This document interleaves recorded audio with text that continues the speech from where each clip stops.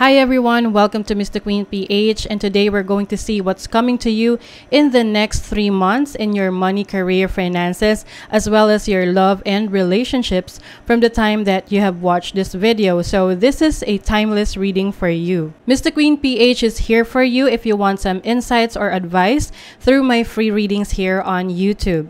I also offer private readings. However, I am currently busy with my other projects, so I have stopped accepting private readings indefinitely. Since I am currently not accepting private readings, I have something for you. If you're looking for a reading personalized to your unique situation, then I highly recommend my sponsor, Kunin. Kunin connects you with gifted psychics, tarot readers, and astrologers. All you have to do is to create an account, and then you'll be able to choose from the hundreds of readers who are online right now. These readers each have unique specialties designed to provide a deep understanding of your situation. You can choose whichever reader best suits your needs, and you'll be able to connect with them via phone call or via text chat. It's nice to get confirmation or a second opinion from someone who can give you straightforward answers. You can have a reading at any time you want, wherever you want, because Kunin is always available to help you 24 hours a day, 7 days a week. Recently, guys, I'm going through a difficult situation and I needed some clarity, and I'm glad that Kunin is there to help me. I browsed for tarot readers who can give me more insights regarding my plans this year. I was able to talk to a psychic tarot reader, and the reading was spot on, and she clearly gave me advice on which direction to take. She's straightforward and authentic in answering my questions, and I feel so connected to her. I'm really glad that there is someone who can confirm that I am on the right track. And also, I've been single for around 10 years now, so I asked her if I will ever be in a committed and serious relationship in the future.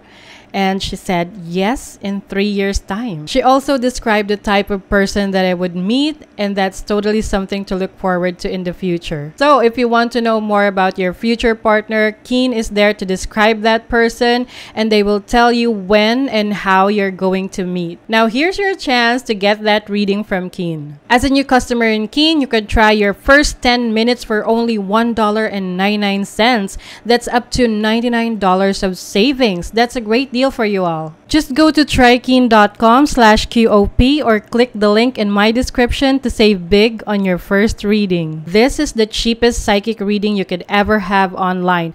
Imagine it's only $1.99 or 110 pesos. That's already for a 10-minute private reading. So go to trykunin.com/QOP or click the link on my description to get a reading and get a huge discount. Thank you so much for sitting through that, and thank you so much, Kunin, for this opportunity.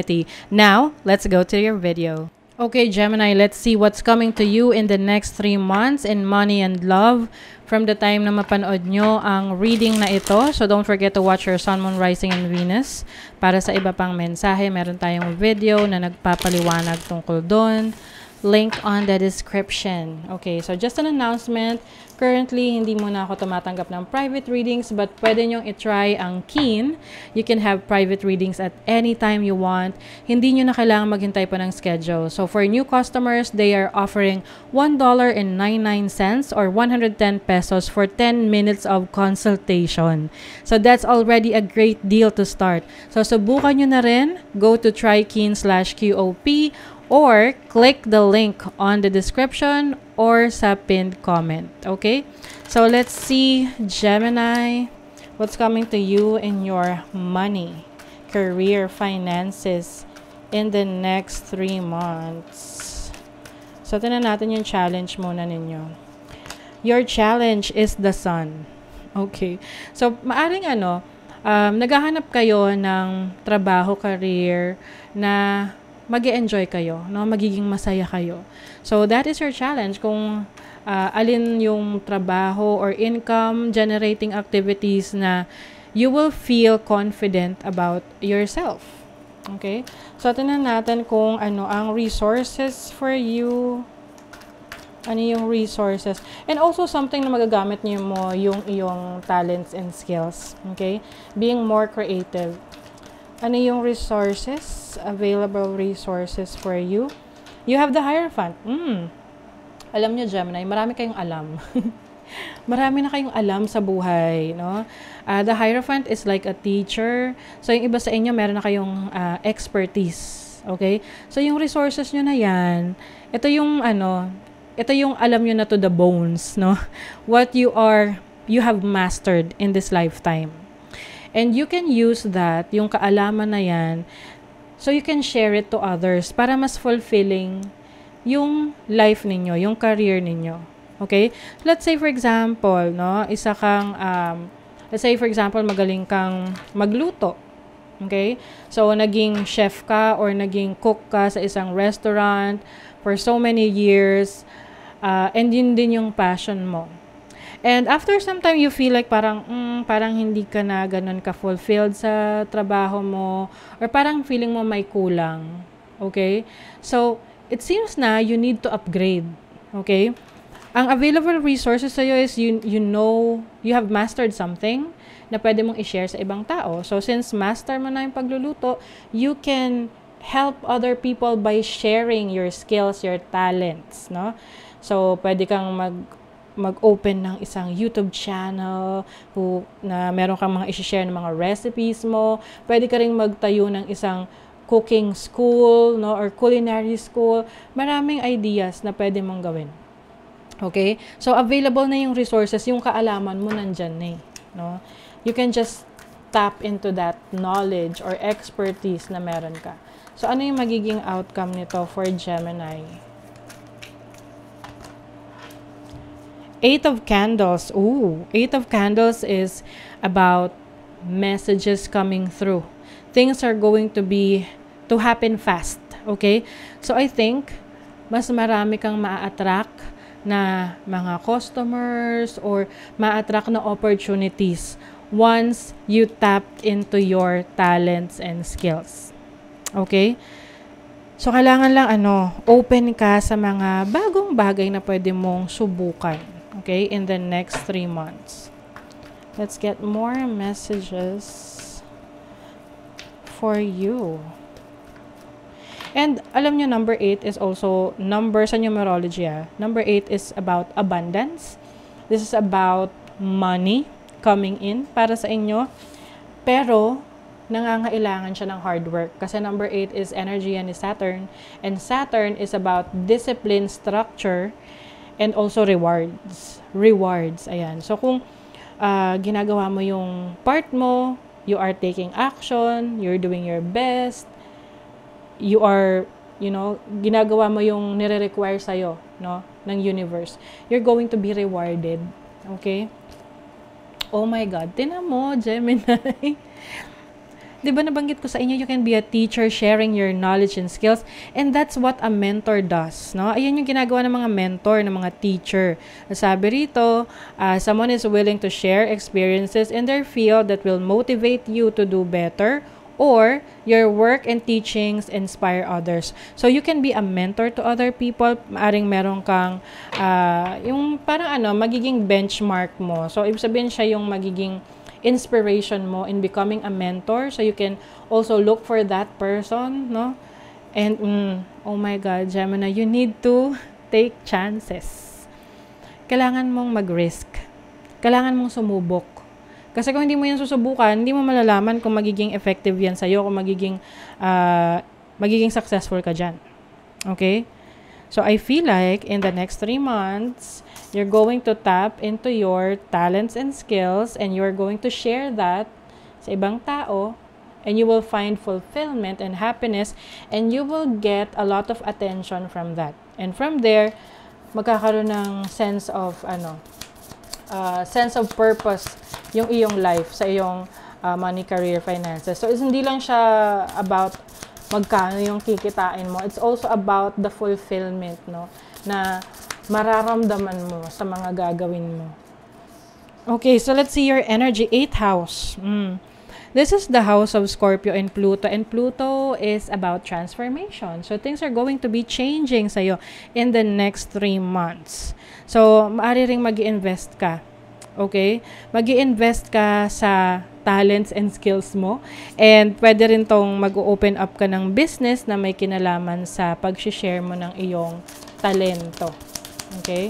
Whatever that is. Tatanan pa natin, Gemini. Ooh, grabe. Uranus. Energy to ng Aquarius. This is about change, disruption, and shock. Okay, this really makes sense kasi Pluto is about transformation and this is a confirmation na may pagbabago talagang mangyayari. And Uranus energy is also about taking chances, taking risks.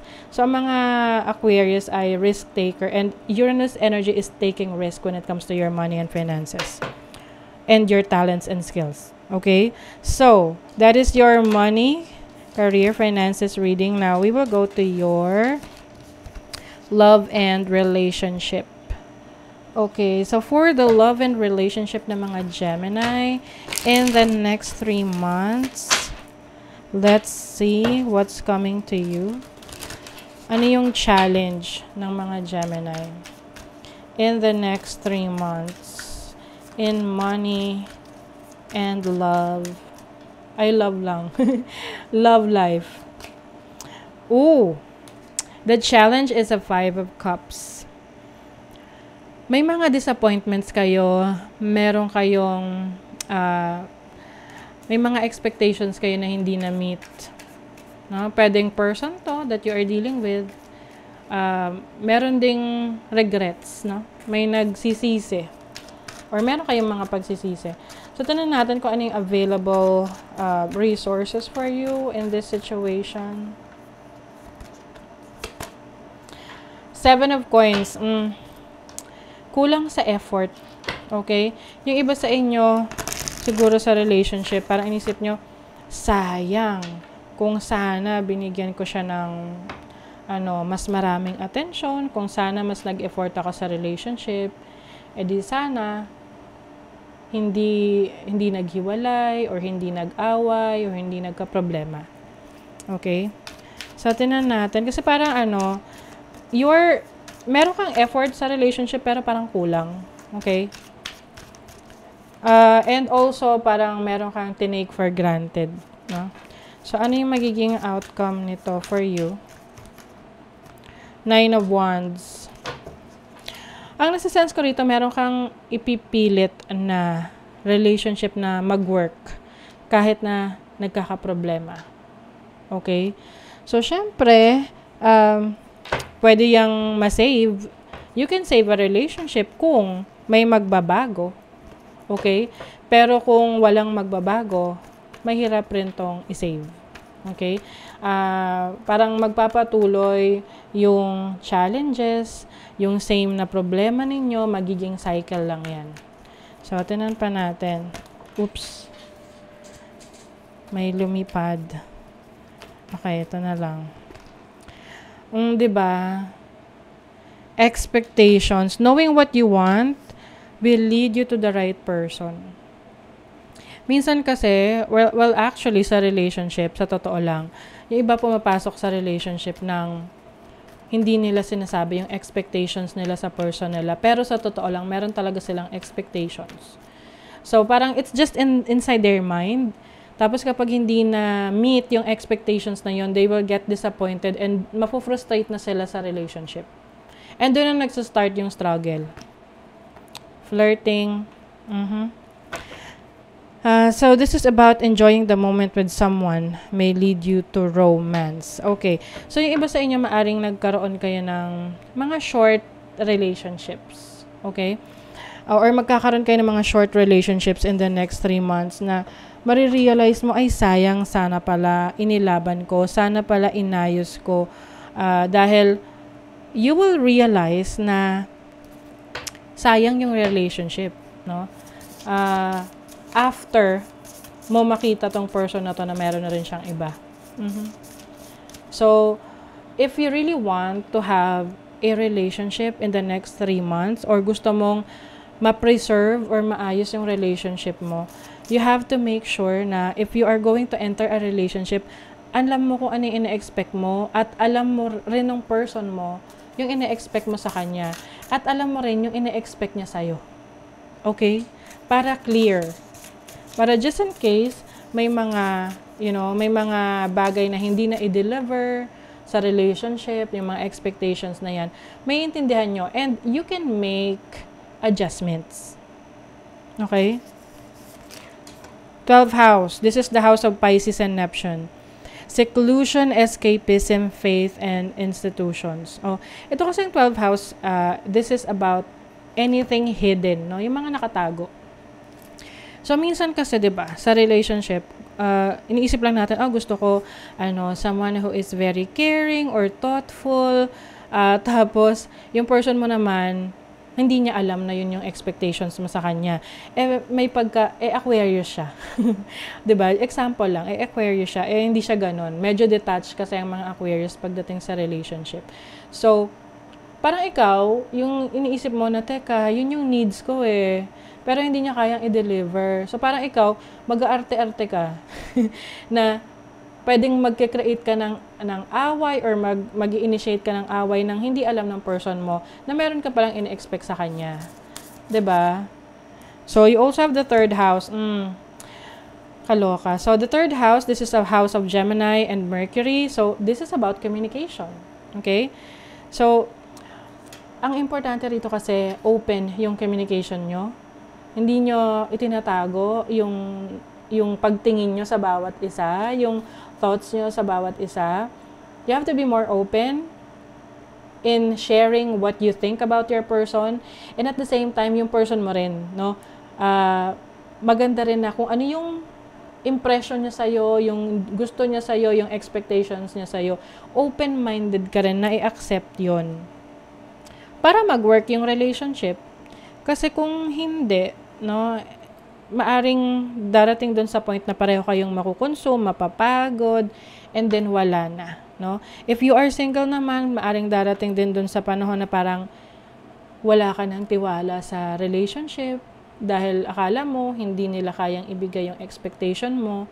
Pero, ang totoo, hindi mo lang kasi kino-communicate yung gusto mo. Okay? So, that is your reading, Gemini. Kung nagustuhan nyo ito, naka-resonate kayo, mag-comment kayo dyan, like, share, subscribe, para lagi kayong updated sa ating mga readings. Thank you so much, Gemini. See you again.